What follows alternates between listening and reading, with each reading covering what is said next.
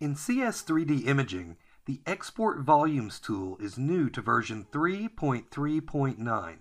If you need to update, please visit carestreamdental.com. To use the Export Volumes tool, go to the Export tool window and click Export Volumes. To select a default export directory, if you export volumes regularly, browse to the directory here.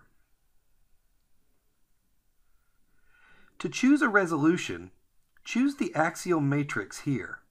This is only to be changed if a third-party software requires it. Slice thickness or an isotropic volume may be selected as well if needed. Under Export File Format, you may choose single or multi-file format if required by other softwares.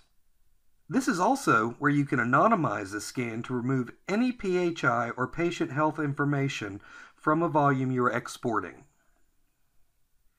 The DICOM DIR checkbox, or DICOM DIR, will create a DICOM directory file if a third-party software requires it. You can also adjust compression, though the default is the standard. If you have questions about this or any of our products, please contact us at 800-944-6365 or visit us on the web at carestreamdental.com.